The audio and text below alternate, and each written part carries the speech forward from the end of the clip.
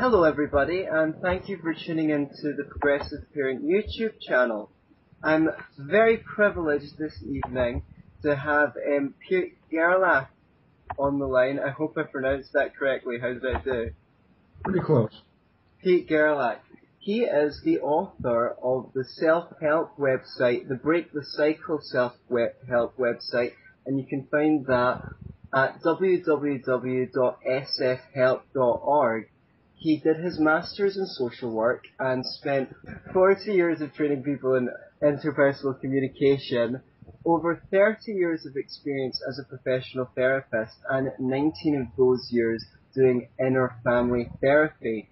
Inner family therapy is quite a recent model, isn't it? Yes, it is. Maybe you could tell us a little bit about what inner family therapy is all about. Sure. Let me try and net it out. It's founded on this type of therapy is founded on the idea, which is actually ancient, but it's pretty unknown. The idea is that human personalities are composed of what can be called subcells or parts. What that means is that most of us have been trained to think we have one personality, which is kind of monolithic. This brand of thought says no, our personalities actually are composed of a group of different talented subcells that can be likened to the members of an orchestra or a sports team. Each subself has a unique function. And so if you look at a personality that way, you can say, my personality really is an inner family of these subcells. And that leads to all kinds of interesting questions like, well, who are my subcells? Where did they come from? What do they do? How do they get along with each other? What if they don't? And most importantly, who is leading your inner family?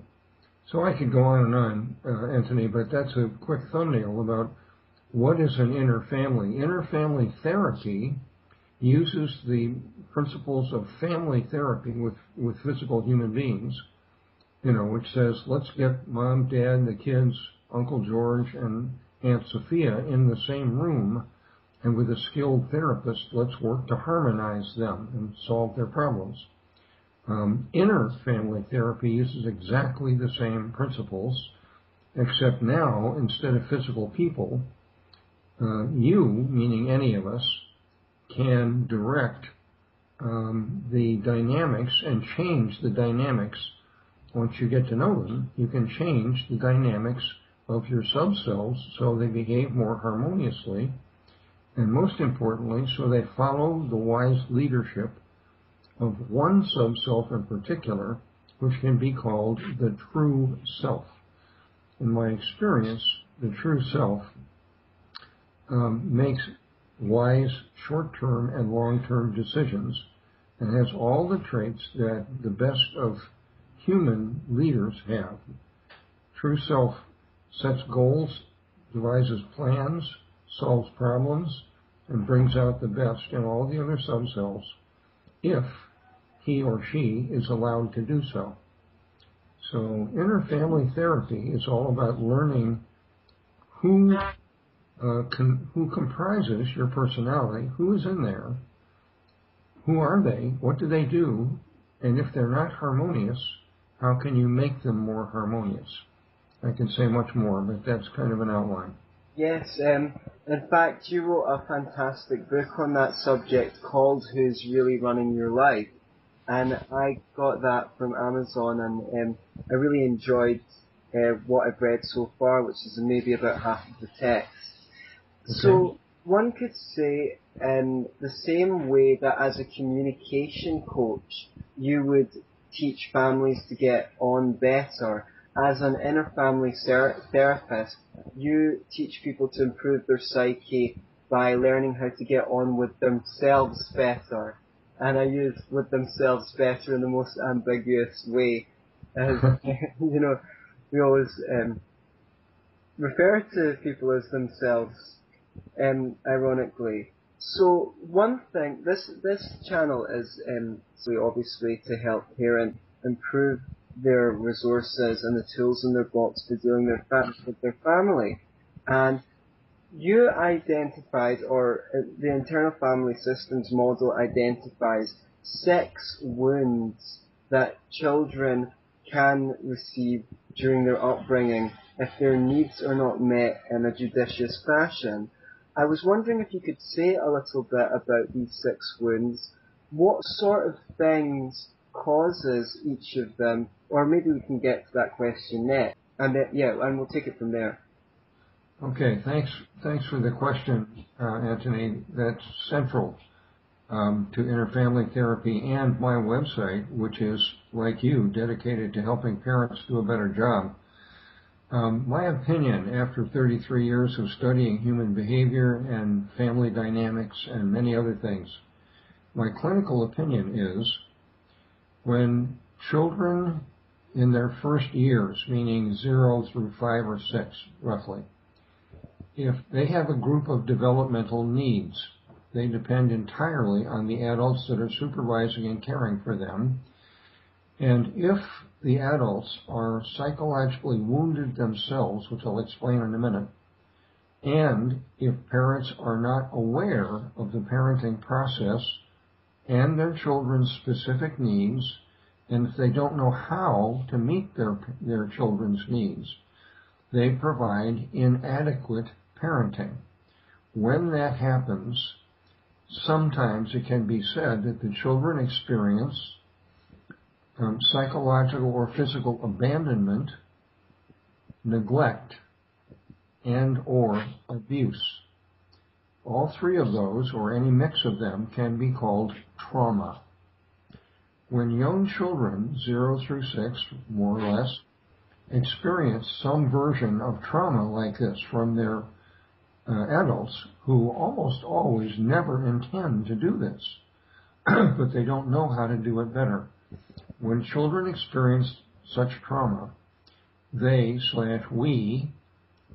develop, as you said, up to 6 psychological wounds. As kids' brains are forming and their personalities are beginning to coalesce, they inherit, in my opinion, this is my own judgment,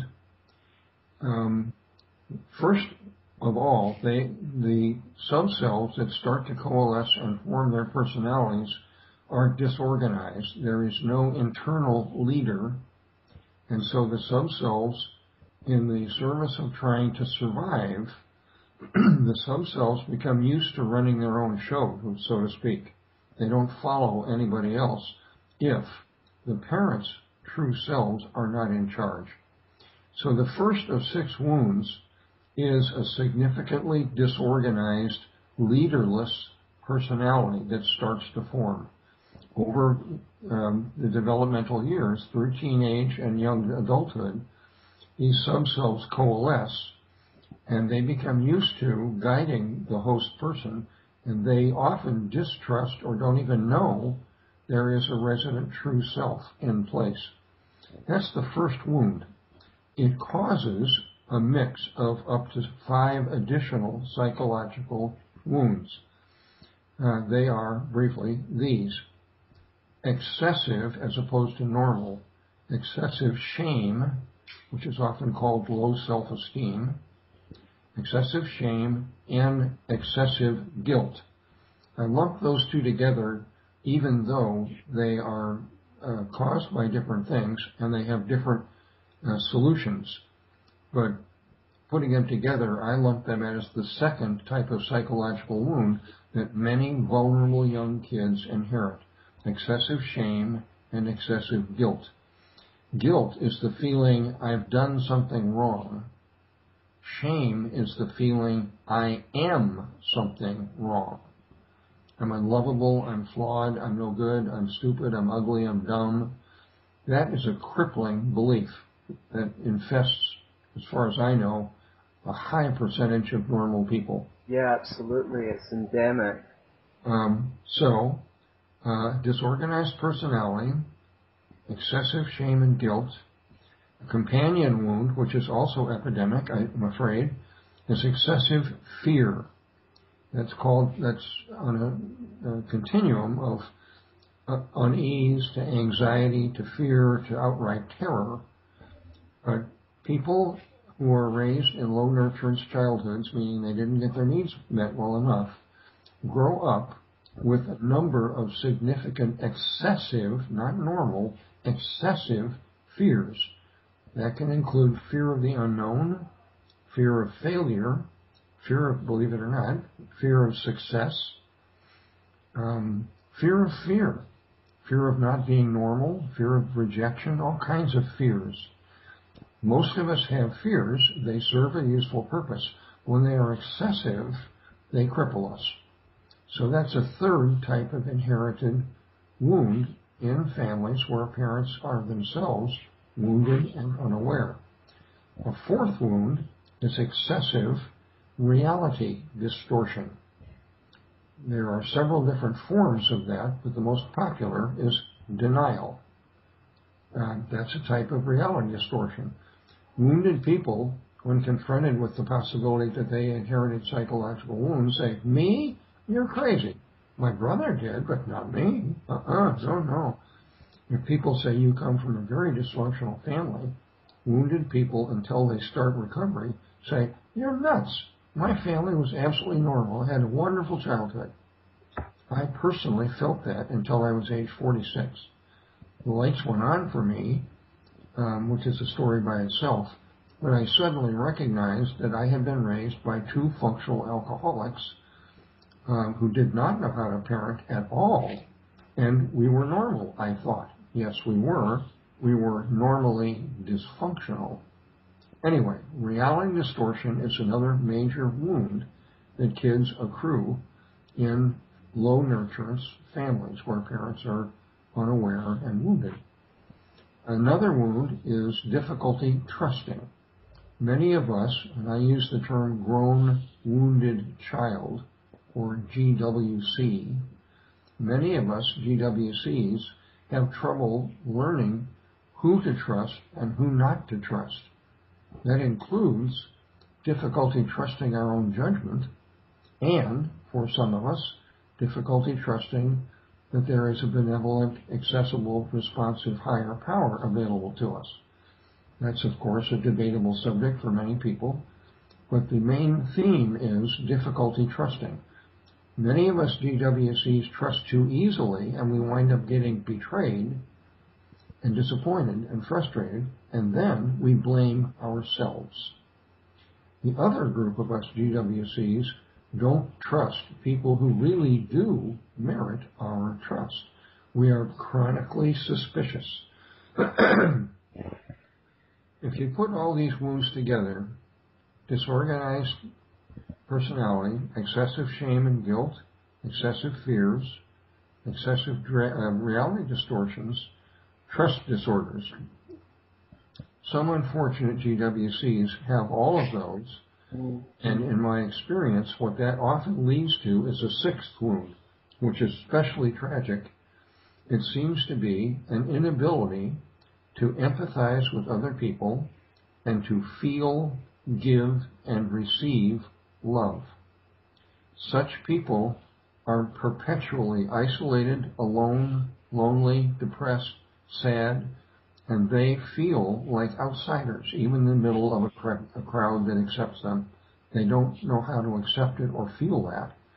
So that's a very quick summary of 6 wounds that I believe parents unwittingly pass on to their children because they, the parents, got the wounds from their parents. These wounds, in my judgment, pass down the generations until parents wake up, or until young people wake up as adults and say, "I've been wounded, I'm going to heal these wounds, and I am definitely not going to pass them on to my kids." Let me pause for breath here. I just gave you a long speech here. Yeah, that was fantastic. Thank you. So, that sixth and final wound, the really tragic wound, which is, so to say, an inability to give love in a way that it's received and receive love in the way that it was intended to be given. do you think that's the primary source of wounding children? I wouldn't say that, Antony. I would say the primary source of these wounds is a disorganized personality, and the host person doesn't know that they are being ruled by what can be called a false self. Just briefly, your true self and mine and every person who looks at your channel, everybody has, in my judgment, a true self who makes naturally wise decisions. However, when some other subcells who from childhood, they didn't have a true self to rely on, because at that time, the embryonic true self didn't know much about the world. So other subcells had to make do in order to survive, and they got used to making the host person's decisions. As the host person grows into adulthood, their true self gains valuable world knowledge and becomes an exceptionally able leader. However, other subcells don't trust the true self, and they will not listen to him or her, and they, quote, take him over or her over. So, for example, if you have a subself that says, I have a number of important tasks I need to get done today, you may have, as many of us do, including me, you may have a protective subself called the procrastinator. His case, for us males, his mission, I should say, is to make sure that we don't fail. He's protecting our inner kids who are ashamed and guilty and afraid. So the procrastinator says, no, I don't think it's safe for us to balance the checkbook or get petrol in the car or pay the taxes or go to work on time or various other things. And the procrastinator takes us over, and we think and feel like this particular subself. We lose the wise, balanced judgment of our true self. So guess what? Our behavior looks like, to an outside observer, that we put off doing important tasks.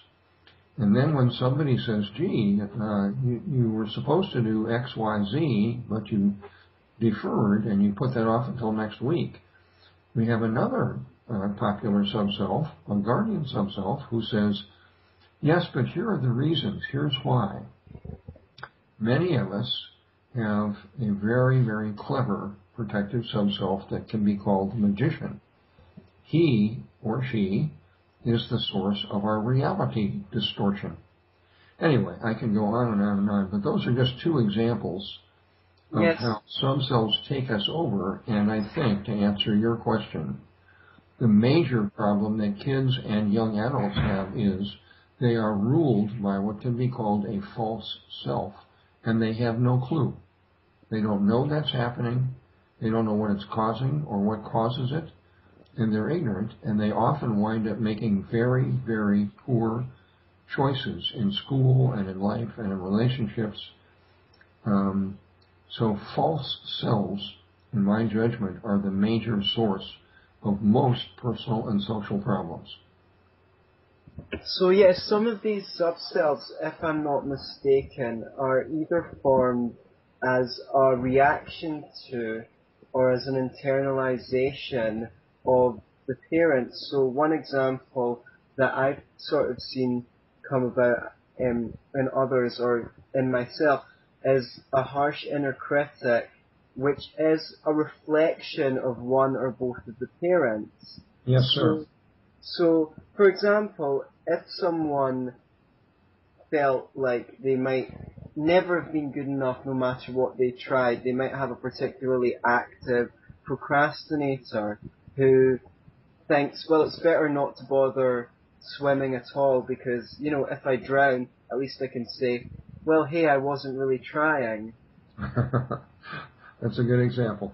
The other thing I would say is that harsh inner critic, in a way, is was originally formed as a defense mechanism. So if you like, the inner mum is there to protect you from the outer mum. If you criticize yourself, you can anticipate what you're about to be criticized for, and maybe move the shoes out the hall. Oh, I'm such an idiot! I moved the shoes out. I left the shoes in the hall. Close the window upstairs, or I could get into trouble from that. Make sure the cat's out. All the things you could possibly potentially be criticized for.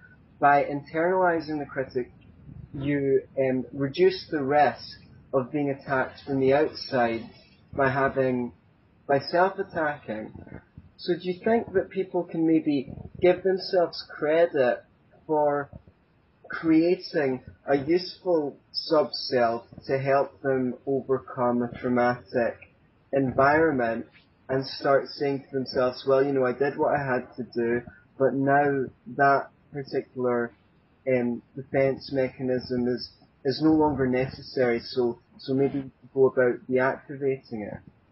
Well, I appreciate your question. It's very logical, and you're very clear as you frame that. The inner critic is one who vexes and causes a great deal of stress in most of us. And I think your description is accurate, Antony, about saying the inner critic is formed internalizing from criticism from parents and other adults. So it's sort of like when the parents are gone, we continue to criticize ourselves just the way our parents did. Hopefully they meant well, and so does your inner critic.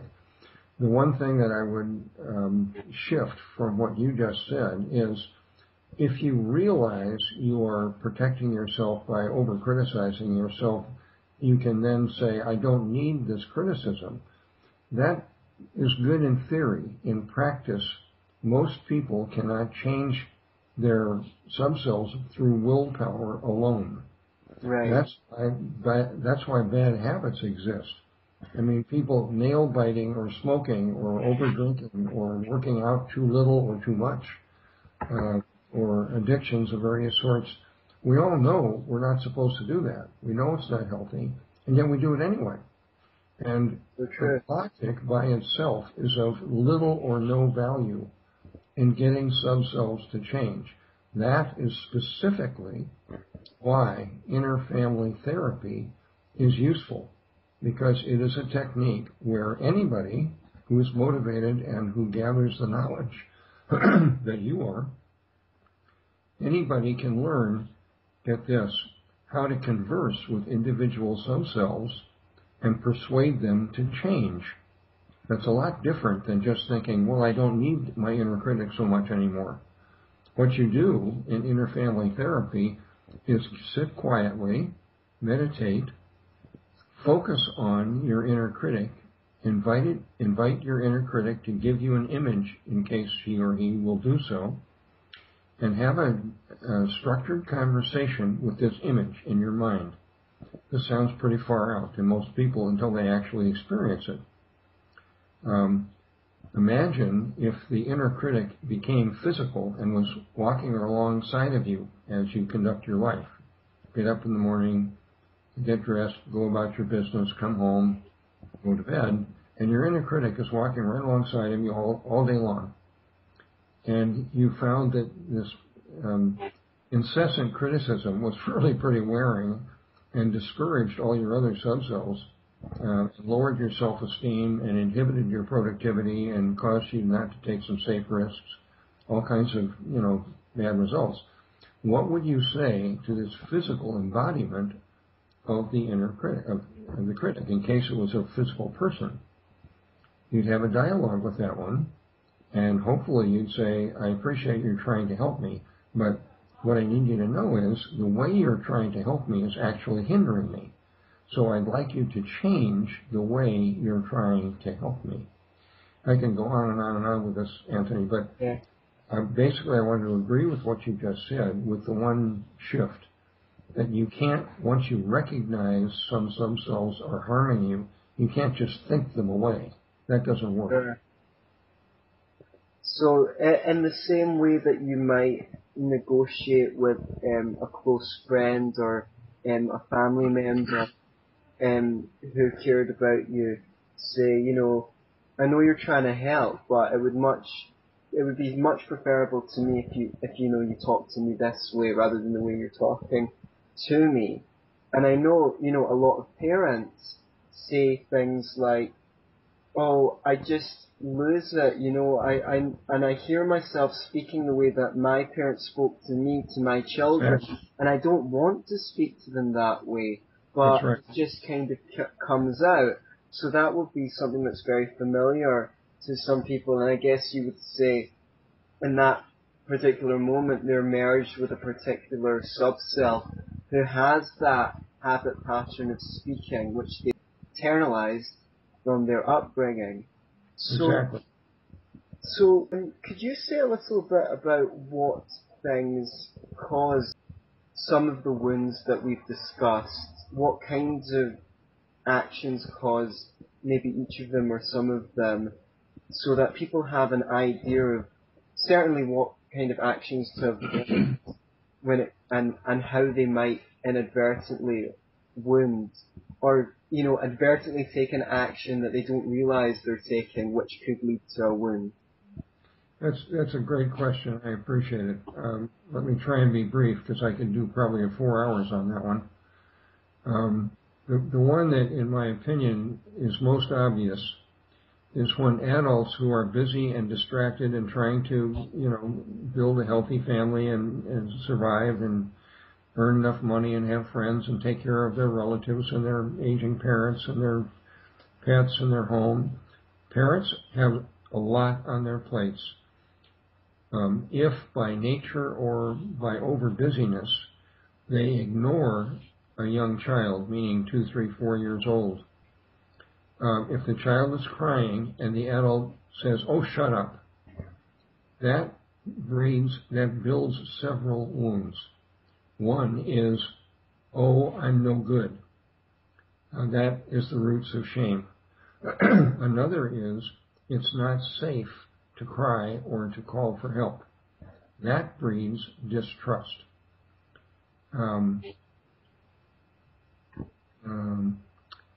If a parent says, though however well-intentioned the parent might be, "You knocked over your milk again. You're so clumsy. Why do you keep doing that?"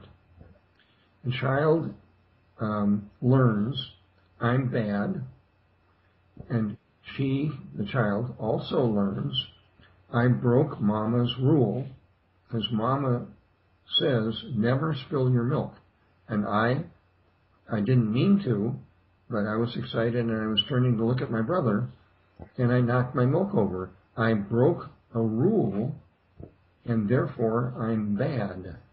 That's where excessive shame and excessive guilt come from. If you multiply those simple examples by hundreds of small behaviors that parents do automatically because they're focused on lots of different things, and they're not aware of their own process, and they frankly don't know what they're doing in some cases. If you multiply those simple knock the milk over or oh be quiet examples, a horrendous example is, in my judgment, spanking. I am a very strong advocate of firm discipline for kids. Kids need rules, they need guidance, but the way discipline is provided can be enormously damaging, in my opinion. Many people would disagree with this.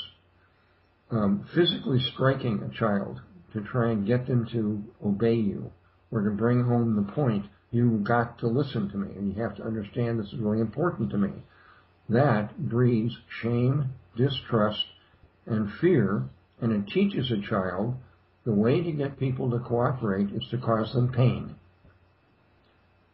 Actions like that, and often, I don't believe parents wake up in the morning saying, "How can I wound my child?" They don't. They're trying their best. They really are. And often they were not taught by their own parents how to parent effectively. Yes. Anyway, I have to be careful. I can go on at great length. I love hearing you speak. So, you're so passionate and erudite. I mean, spanking's certainly something that makes me very angry. We don't spank our spouses or our employees or our employers or our waiter. If the waiter's not on time, you don't say, well, that'll teach you never to bring my food late. And obviously now we're at the point in society where there's such a great body of evidence. 93% of studies agree that spanking is harmful to children. The only potential benefit that they could see was it gains immediate compliance. Now, Right. so would putting a gun to someone's head, but that doesn't necessarily mean that immediate compliance is a virtue. In fact, in the long term, it can create chronic defiance in children. And on top of all the downsides of using physical violence as a means of trying to teach a child, it's also, of course, what you're not doing when you're spanking, which is taking the opportunity to understand the needs underlying the child's behaviour and negotiate. And by negotiating with your children, you're teaching them how to negotiate, how to reason, how to empathise with other people. If you take actions such as hitting, what you're saying is, you don't want to do this because of the consequences to you, as opposed to you don't want to do this because it has negative consequences to other people. So I can see how your example of sort of criticising for little mistakes like knocking over the milk and things like that could create a chronic fear in people of making mistakes and the kind of attitude of paralysis where, oh, I can't do anything because if I make a mistake I might get scolded or I'm bad. Those are some examples of how we can wound. There's ignoring a child, being overly critical, using physical violence as a form of discipline. What are the most important things that parents should know that it's important to teach their kids, which will avoid wounding them and edify them? Oh, that's a big question. I know. Sorry, I'm just going for the really big ones here. Oh, that's great. You're doing a great job of asking questions, Antony. I really admire your thinking and what you're trying to do. I think you and I are singing from the same hymn book here. In my judgment, if someone wants to be a parent before they ever conceive a child, in my highly biased opinion, they ought to check themselves to see if they inherited psychological wounds. Because if they did, despite their best of intentions, they are likely to A, pick a wounded partner, and B, two wounded people who are unaware of their wounds will conceive a child and probably did not inherit healthy rules for parenting, and they inadvertently, underline inadvertently, will pass on wounds to their children without meaning to. So the best thing that parents can do before conception is check themselves honestly and say, did I inherit psychological wounds? And if I did, I better reduce them in order to A, pick a minimally wounded partner, and B, if my partner and I decide to have children, my partner should check herself or himself for wounds also. So if we can minimize our wounds and reduce them, we give our unborn children the very best chance to grow up with the label, this is my label, a grown, nurtured child, a GNC. That's the biggest thing, in my biased opinion, that parents can do. If they have children without doing this, if they say, oh no, we never knew about this, so we have children, and now what can we do? My answer remains the same. Run, do not walk, to the nearest source of assessment, which is what my free website is about, and my book, as you know. That's www.sfhelp.org. That's right. S is in Sam, F is in Frank, HELP is in Paul, sfhelp.org. The SFF originally stood for step families, by the way. I just haven't changed it. But that's right. You did a lot of work with step families, including writing a book. Yes, I have written several books, and Lesson 7 in my website is all about step families. I spent many, many years studying that particular type of family. I'm a step everything myself, which is probably part of my motivation. But in any event, adults who raise children in step families have a whole host of special challenges that parents in biologically intact families do not have. Step family parenting is incredibly complicated, at least in the United States. I don't know about Europe or your country, but it's estimated that over 50% of American step family couples break up. And that's a whole separate subject, which is off your theme here. But in any event, you originally asked, what can parents do to minimize the chance of passing on these wounds? And the very first thing is assess yourself. And if you have wounds yourself, it's not a source of shame. You're not bad. You're not wrong. Neither were your parents. They really tried their best, just like you are. I'm talking to parents now. But for heaven's sakes, take responsibility for putting your true self in charge, and then teach your children how to do that.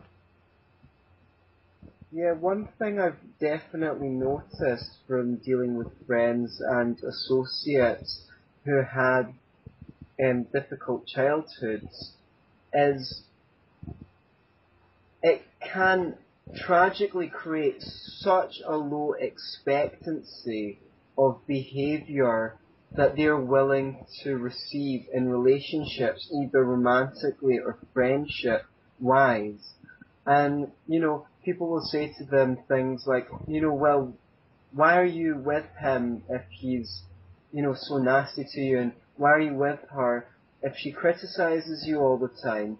But it runs so deep because they're not really used to receiving any better treatment from their home environment. And so they don't, in one hand, they're desensitized to it.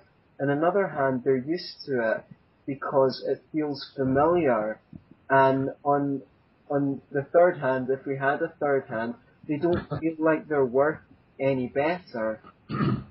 So I've had so many conversations with people where I just really wanted to empathize with them and denormalize their childhood. And I think that's really important for people to realize who had a difficult time growing up. If they received poor treatment, even if their parents did the best they could to acknowledge that that wasn't ideal, that wasn't an ideal circumstance to be in, they can get better if they choose to get better from relationships as adults, and to not look on the behaviour they received as normal, because if they do, then they stand two risks. One is getting in the same kinds of relationships as adults, be they friendships or romantic relationships, or professional relationships, with a difficult boss, an abusive boss. The second risk they run if they normalise it is obviously repeating the abuse on other people. So it's really important to get up and, if you were hit, say, okay, I was hit, that may be common, but it's not normal, it's not a nurturing environment, so it's not okay to hit or be hit. Okay, I was really badly very criticised, that's not a reflection of my shame, that wasn't a reflection of me that I was very heavily criticised. It was a reflection of that was the only way that my parents or primary caregivers or teachers knew of trying to motivate me to meet their standards. If they'd known more constructive ways of motivating me to meet their standards, maybe they would have spoken to me in that way instead. And so forth with all those kinds of situations which create wounds.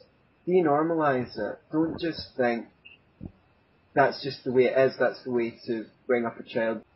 Acknowledge, and that's what I'm a really big fan, like of yourself, of people improving the way they communicate, and you wrote a great book on that called Satisfactions. Another one that I think is a great book on improving communication is a book called Nonviolent Communication by Marshall Rosenberg, and when I practiced that for several months, I definitely saw an improvement in the level of honesty and intimacy in my relationships.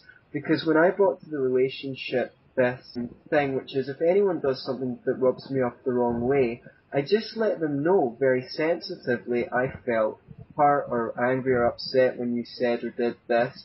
I'm not blaming you for it, I'm just making you aware. And then it opens up a dialogue. What's more, you empower people in the relationship to know that if they have a problem with you, you're more than happy for them to take it up with you politely, and that increases the level of intimacy in the relationship. I'm impressed by what you have become aware of and what you're doing. I want to point out a couple of things. First, I totally agree, Antony, with what you're saying about learning how to communicate effectively. I am probably berserk on that subject, and I would add, incidentally, to your former question about what can parents do.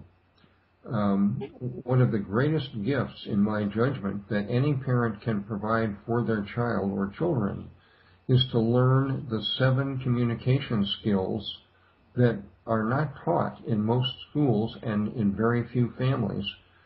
So I strongly endorse the value of effective communication, and I think both books that you mentioned, my own and Rosenberg's, which I haven't read but I've heard lots of good things about it, are useful ways of learning how to communicate. Most parents don't know how to problem solve, in my opinion.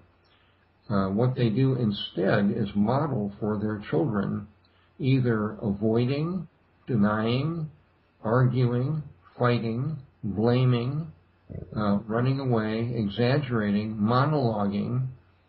Typical parents who were never taught to communicate effectively model those things for their children, and unless there is a mentor on the scene somewhere who knows really how to communicate effectively, the kids are going to grow up hobbled by not knowing how to communicate themselves. The second thing I react to in what you just said is you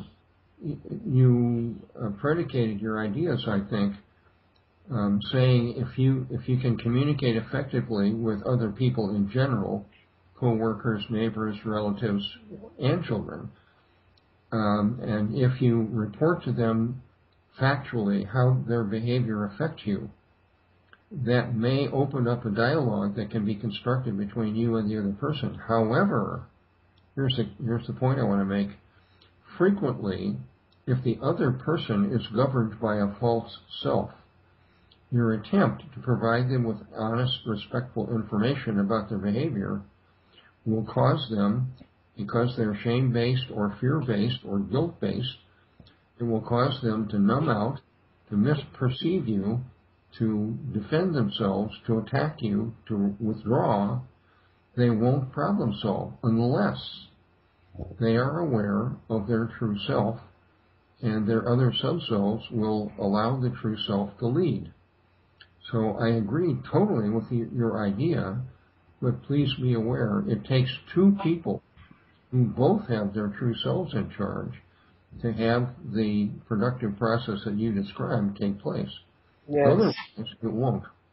There's various ways that you can improve your chances of getting through to someone, and various ways you can make it very difficult. Obviously, if you blame or shame or take any tone that would put someone on the defensive, you minimize your chances of getting your needs met. Right. If you can, obviously, speak from I felt when such and such happened, you have a greater chance. And you have a greater chance still if you've learned the art of empathizing with someone, even if they're angry or frustrated or upset. A great technique for doing that is just to paraphrase what people have said back to them in a sentence and put a feeling word for on top of it. So that looks like, are you feeling angry because such and such? Or did you feel frustrated when I said that because you think that I'm saying you are aggressive? Or, that when people hear that you understand them and can empathize with them, a lot of the time the intensity of their emotion drops and they're more willing to hear you. Exactly. And I always try and teach that approach to as many people as possible who are having interpersonal problems, because I think of all the techniques, or I prefer to call them approaches because technique sounds very clinical. Very good. Of all the approaches I've learned in communication, I think that's the one that managed to help me increase the level of intimacy and understanding in my relationships the most, which is a practical approach to empathizing. Of course, if you can get these kinds of results with your friends and family members, what you stand to gain is great, because you don't need to worry that you've hurt or offended or upset people all the time, because you know that they've got your back, and they know that they can raise a criticism with you without you going on the defensive, as long as they do it respectfully. So if people are willing to engage in learning how to communicate better, they stand to gain a lot out of improving their relationships and passing on those communication skills to their children. Because the reason why people communicate so poorly is they've been given a very poor model, and so from their environment, and so if they want to improve the way they communicate, they need to go to books or YouTube or a channel like yours, or indeed your website, to learn those skills. Sorry, would you like to respond to what I said? Quick comment on what you just said. I share your view on teaching people or encouraging them to learn communication. My word is techniques or approaches. My experience is that the vast majority of normal men and women are unaware how much they could improve their communication. Therefore, they're not motivated to even study it. Most people can say, pass the salt, how much is that sweater? Where is Aunt Susie? Most people can accomplish routine communications, quote, well enough. Yes, they have fights. Yes, they have arguments. But in my experience, and I've been studying this for 40 years, most people have no clue that they are communicating at perhaps 50% of the effectiveness that they could have.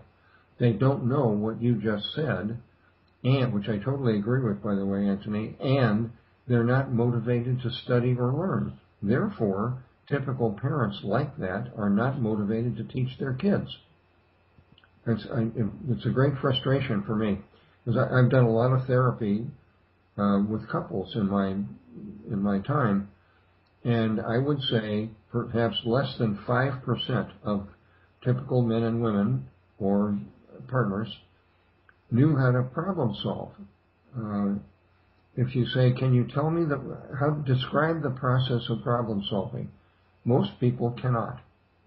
I don't know if you can, because you're paying attention to it, I think, but people are unaware. That's the biggest problem of all. Usually my approach to problem solving, and I'm sure there's a lot you can teach us, and I'm going to ask you to do that in a moment, is to fully understand where the other person is coming from by using reflective listening, and then allow them to understand where I'm coming from. And usually by the process of people having their feelings, wants, needs, and goals out on the table, a synergy can arise where either we can think of a new solution which takes account of both our needs, rather than arguing over who's so what and why, Or someone feels just because they've been heard well, they have such goodwill that they're willing to compromise. If their true self is in charge. Sure. So Many people, that's not enough for people who are run by a false self. But I agree with once again, I agree with you. So perhaps you could teach us something more about problem solving. Oh yeah. How about this? I'm an ex-engineer, and that in part leads me to question everything. So I've asked myself, well, what is a problem? Between two people, what is this thing called a problem? What is that? Where I've come to rest on this, or currently anyway, I believe human behavior is caused steadily by our drive to fill needs, N-E-E-D-S, needs. A need is a discomfort, a physical or psychological, emotional, or even a spiritual discomfort. All of us, all humans and other animals, we are needy. We have needs all the time, meaning we have discomforts. Our life is a constant battle to reduce our discomforts and improve our comforts or pleasures. I think Dr. Freud was right about that point. So if you look at people who are arguing or have a dispute or disagree with each other, a place to start, just as you said, I really endorse what you said, not only find out what the other person is feeling, my proposal is ask them what they need. So that sounds like looking at the other person in the eye, being quiet, being empathic as best you can, if you can, and saying, can you help me understand what you need right now in general, and what do you need from me? In order to answer that question, people need to have developed personal awareness. In my judgment, many, many people do not have awareness, and they can't honestly answer the question. What do I need? Well, I need things to get better. I know, but what's preventing things from being better?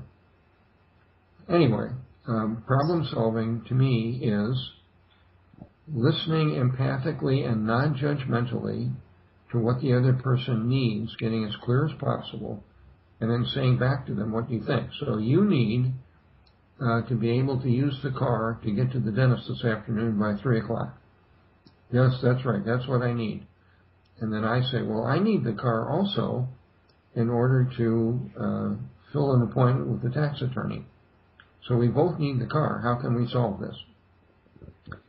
The second part of problem solving is getting clear on what you need as opposed to the other person. And something that's very useful and in my experience very few people understand is needs come in levels.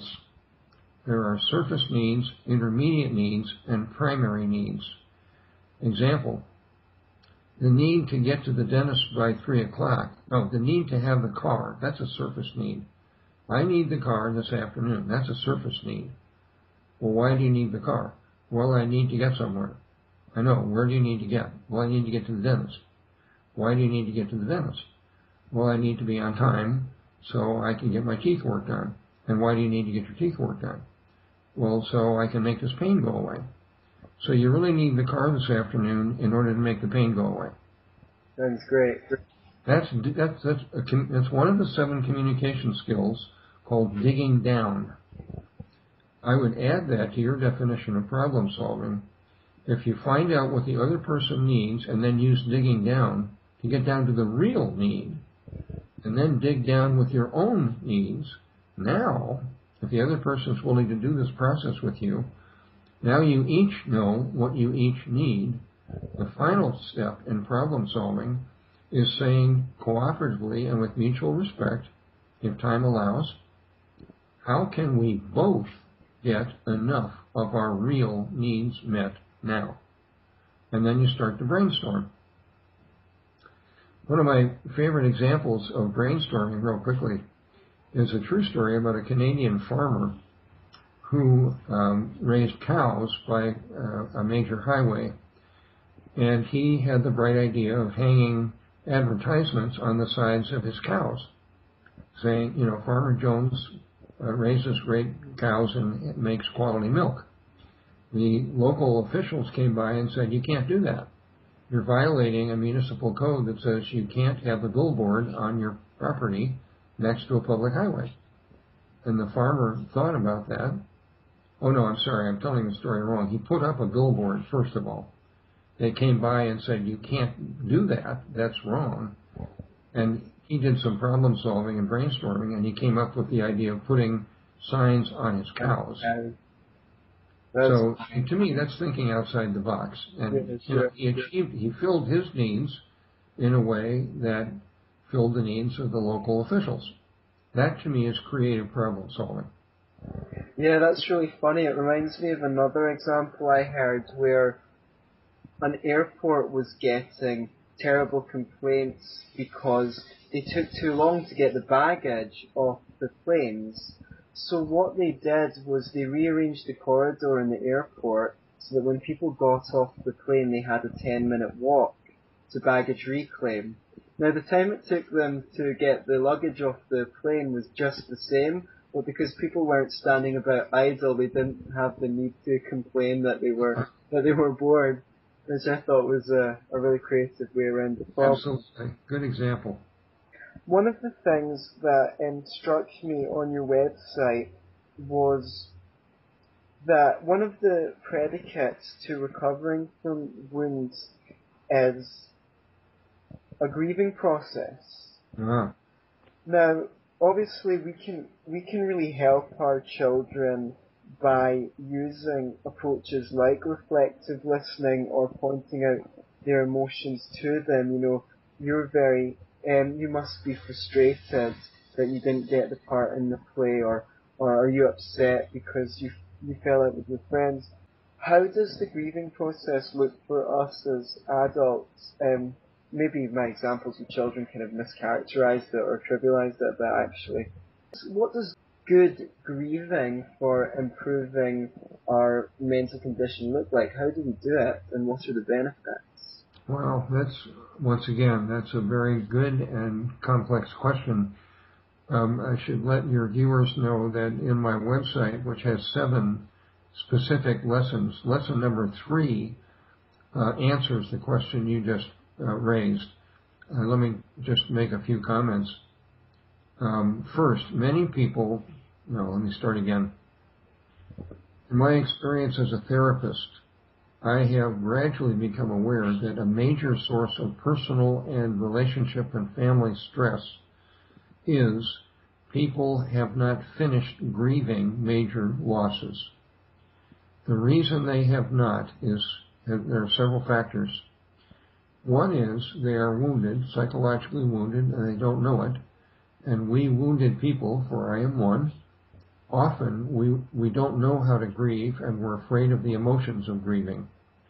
The second reason people don't grieve well is they live in a family or a household that discourages healthy grief. If someone starts to get angry about a loss or starts to cry or needs space or needs to pray or whatever, other people in the household may feel uncomfortable with that and say, oh, get over it, snap out of it. Put on a happy face right now when you're talking to a 3-year-old child who just lost their pet kitten. Put on a happy face is an incredibly wounding statement from an angry parent. So grieving is something that most people don't understand, have never studied, think they know how to do it, and often they don't. There are, let me try to be very brief. In my judgment, there are 3 levels to healthy grieving. One is mental, one is emotional, and for some people, the third is spiritual. Each phase has phases. Example, in the emotional level of healthy grief, the first phase is a feeling of disorientation and confusion and shock. The second phase typically is anger. The third phase is deep sadness. And the fourth phase is acceptance and serenity. Most people could not name those phases. There are similar phases in the other two levels. Most parents could not name these levels or phases. They grieve instinctively, or they don't grieve, and without knowing it, they're not teaching their children how to grieve or how to talk about their losses.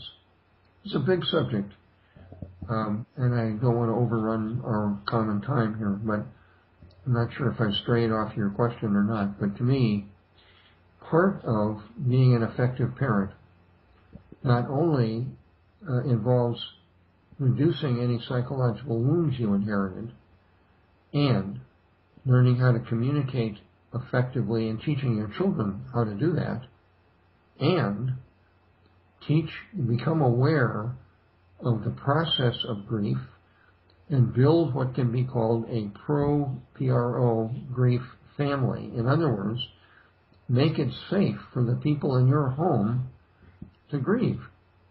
Because if you're indifferent, or you get frustrated, you get angry, or you're uncomfortable when somebody's grieving, that inhibits their grief unless their true self is in charge and they are aware of the process and they intentionally seek out people who are supportive of grieving. Yes. In any event, it's a very important topic, and I refer people to Lesson 3 on my free website in case they want to learn more. The question I would put to everybody who is viewing your channel here is, do you know how to grieve well? Are you suffering from incomplete grief? How do you know? How do you know if you are or you are not? And if you are suffering from incomplete, final point, in my experience on this topic, which most people don't want to talk about. Sorry, Pete, could you just repeat the last sentence you said, because my internet connection went funny? Okay, my questions are these. Can you define healthy grieving? Are you suffering from incomplete grief? Do you know how to judge that? If you are suffering from incomplete grief, do you know what to do about it? And are you living in, especially if there are children in your home, are you living in a family that is providing the 7 requisites for healthy grief? Most people cannot name the requisites. They cannot answer any of these questions.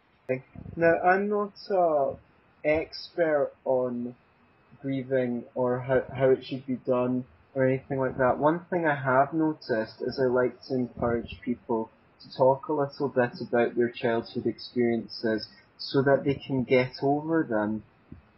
And that was really obviously part of my process, which helped me a lot, and something I wanted to share, was that people respond with things like, oh, I feel really guilty talking about this. That's right. And I have to sort of say, well, how did that button get there? How is it that whenever you talk honestly about your experiences, you have some rush of guilt? Because obviously that was something that was implanted inside them in their environment, because it served the false self of their abuser, that they would feel guilty every time you talked about it, so they wouldn't be able to talk about it. So that process of being able to talk about it and have someone empathize with you, I've noticed is incredibly cathartic to people. I've had some people say, I never felt I could talk about this with anyone before. I'm so glad to meet someone who understands. And also, now that I've spoken about it with you, I feel like I could maybe speak to some of my friends about these kinds of things. So that's one gift that anyone listening, if they feel like they've got the emotional wherewithal, can give those that are near to and dear to them, just some empathy and understanding. Is that an example of giving someone an opportunity to grieve, to allow them to speak about it openly? It's part of it. A point I want to really emphasize is many people associate grieving with the death of someone. the reality is we lose important things throughout our lives. Many things that are not the death of someone. We lose hope. We lose physical function. We lose our youth. We lose trust. We lose many things of value. We lose a relationship. Those all need as much grieving as the loss of a valued person or pet. I think it's really important that people understand. Then I agree with the point you're making that inviting people to talk about their losses is very helpful. It's one of 7 requisites that, in my judgment, and I'm obsessive on this, there are 7 things that are needed for full, healthy grieving. Being able to talk to somebody who can hear you and listen to you is one of the 7 things. I can go on and on. We probably need another interview to focus on all 7. But well, I would love to conduct that interview sometime in the future, because it's been a real pleasure speaking to you, and thank you for sharing your wisdom with us. I appreciate the invitation, Antony. I'm glad to do it. And I think what we can take from that is it's really important that when we're bringing up our children, we don't have these taboos of, oh, you know, big boys don't cry, or, you know, you're a big girl now. Something that people often do with children is shut down emotion and say, that's right. Oh, we'll just get you a new cat, which is very unempathetic. So I think it's really important that children are able to say, yes, that's sad, that was your friend that died, you really cared about that cat. And just validate the emotions of their children, because that will allow those emotions to be processed. What I found is a lot of the time people really want to give advice or say to someone who's going through a difficult emotion, hey, you know, if you just look at it from this angle instead, you'll feel a lot better. That is so familiar, and it almost never works. What I've found is when you can just really empathize with someone and say, yeah, so you're feeling upset because you wanted X and you got Y, that encourages them to open up. And it's very similar to the digging down process you were talking about, because when you empathize, people say, yeah, exactly, because blah, blah, blah, blah, blah. And you just say the same again, yeah, and that was frustrating because such and such. And they can say, yeah, exactly. At that point, once they've dug down, it's like emotion, thought, emotion, thought, emotion, thought, like a layer cake.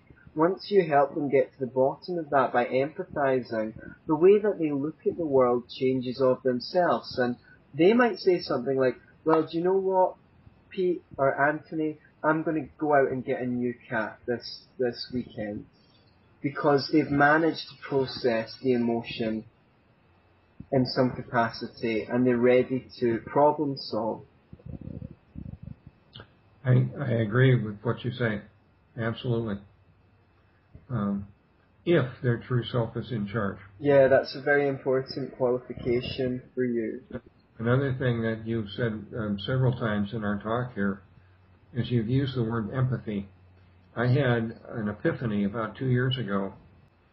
In my judgment, it's essential for successful relationships. I read an article on Yahoo News. It was from Time magazine several years ago on the roots of empathy. The gist of the article was talking about bullies in schools. But the ideas in the article, which I've transposed to my website, I have an article on empathy, which I encourage people to read, because in my judgment, many people are unable to empathize. Well, my point is, many wounded people who are run by false selves, are unable to empathize. So I encourage you, as you speak your words of wisdom, and I mean that sincerely, notice when you come to the word empathy, don't assume that other people are able to empathize, because if they're wounded, they cannot. or they may not be able to. Some can, some cannot. Yes, I understand that problem, and in my experience, as someone who maybe was empathetic but didn't know how to empathize effectively and would use all these approaches of minimizing or trying to shut down or just say, if you just look at it differently, then suddenly your emotion will magically disappear, which is so common when you listen to the people advising other people who have an emotional pain. That's true. I think if people try the reflective listening technique, have you heard the old phrase, fake it till you make it? Yes. I think a lot of ground can be covered by that approach, because when I discovered how much of a pleasure it was to be heart to heart with someone, when I tried reflective listening, gradually, my emotions started turning on more. I could sense them more, and I could sense other people's more. I totally accept that there may be people who are far more wounded than me, and the fake it till you make it approach might not work for them as well as it did for me. But I certainly think for people who are sitting there who'd like to improve their communication skills, I'd certainly suggest they give it a try. Well, I respect the learning that you have given yourself. You know a lot from what you're saying, and I applaud you. Thank you. The other thing in terms of communication that I thought of earlier, but I thought we should probably include, is really the avoidance of judgment terms as a way of communicating your needs. Because what I found, and I may be using a really cliched example, but supposing someone comes home late from whatever they've been doing, and their spouse says, "How could you come home so late and be so selfish? I have to do everything around here." Their spouse will respond, "Well, I'm not selfish. I've done this and this and this." "Well, you are selfish because you never do this or this or this." "No, right. You're the selfish one because the first thing that happens when I come home is that you shout at me." And as soon as you throw one of those judgment terms into the mix, what tends to happen is people will debate whether the judgment is true or false, which right. takes away their focus from each of the people's immediate needs. That's right. Yeah, very common. A major problem within the problem is that such people as you describe, are not aware not only of their own needs, they're not aware of their partner's needs, and they're not aware of the process that's going on between them. In my judgment, of 7 essential communication skills, the very first one, the keystone skill, is awareness. So, to replay the example that you gave, 2 aware partners might sound like the person comes home late and the spouse at home says, "I'm feeling really frustrated because I'm feeling like you're not really caring about teamwork in our home. And I would like you to take more part in the tasks here around the house." And the other person would use what you say, reflective listening. I call empathic listening, same thing. "So you're really upset because I've been out and you feel you've been doing too much." "That's right. And what do you need from me?" "I need you to want to participate more and be more aware of my feelings." "Oh, okay. I'd like to do that for both our benefits." I mean, I could go on and on with the example, but... Yes, I mean, it could look like the sort of, well, perhaps you could write a list of everything that needs done and I could take up some of the thing. That would be a great way to approach the situation. "I'm really upset that you're home late. I felt really stressed and I have it up to here with the housework. So what I've done is I've prepared a list, and if you could pick up a couple of the items that would really help me." The partner can say, "Thank you, I understand. I'm really tired right now because I've had a long day, but if you'd let me 45 minutes to relax, then Right. I'd love to take a look at your list and see what I could do to help you take care of some things. That would be ideal. Well, I'd like to thank you from the bottom of my heart for taking the time to attend this interview and share some of what you've learned from your experience. I think it'll be really interesting for people to listen to and enlightening as well. And hopefully we can speak again. Well, I'd be glad to do that, and I do appreciate the chance to join you. I feel like we're very similar. So let's just go over a couple of links again for people so that they can access more of your work. Now, you put up a self-help program which is completely non-profit and anyone can access it. And one critical part of that is a program of advice for parents. That can be received or reached at www.sfhelp.org. You also have a YouTube channel. It's kind of a strange one. It's a private joke in my life. It's a takeoff on my last name. The channel is Gersaken, Gercacn, as in nickel. That comes from an experience I had when I got my first formal checkbook, and I thought I had printed my last name on the application very clearly, and obviously I hadn't, because all my checks, the last name was Gersaken instead of Gerlach. So I was just having a little fun in naming the channel after that memory. But that's the name of my channel, Gercacn. Fantastic. And that does form part of your overall self-help program, as the videos are tools to be used in conjunction with the website.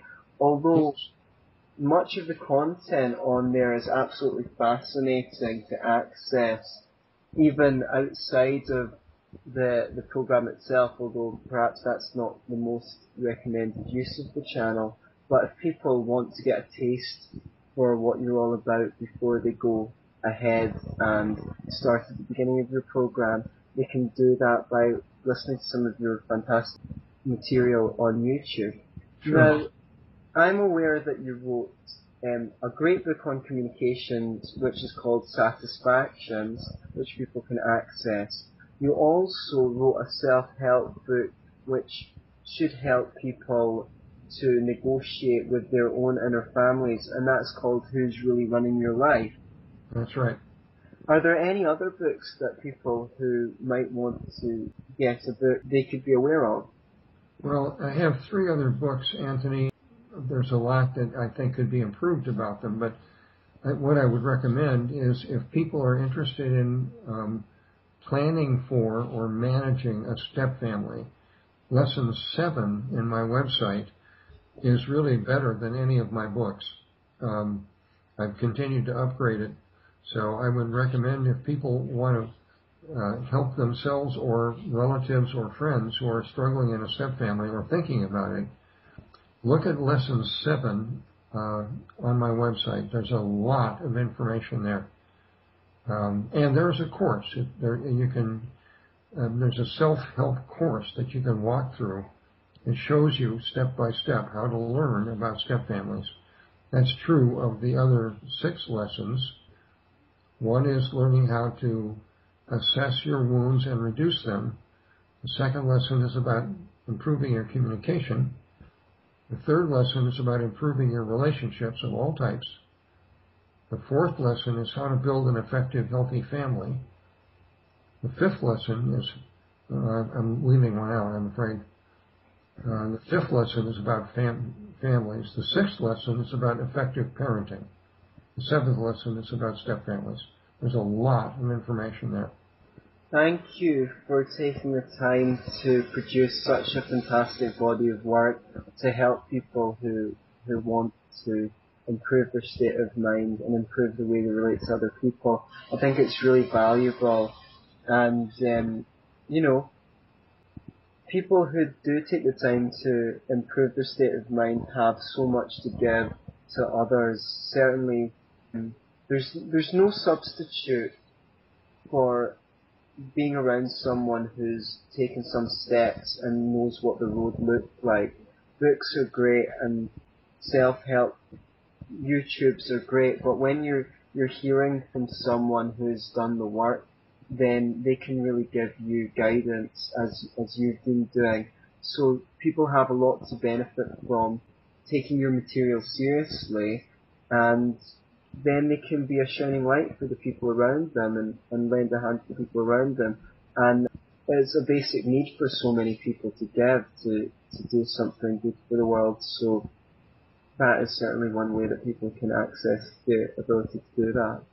Well, thanks for the affirmation, and I once again, I agree with you. My hope is that people who gain information from primarily the website, the videos are meant to augment the website. But for people who are visual learners, it's easier to get the ideas from the videos first. But there's much more information in the website.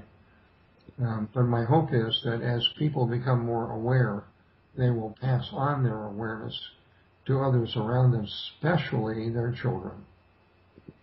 And that way we get a ripple effect. Hopefully. Well, thank you again for joining me. It's been so fantastic to speak to you. You're welcome.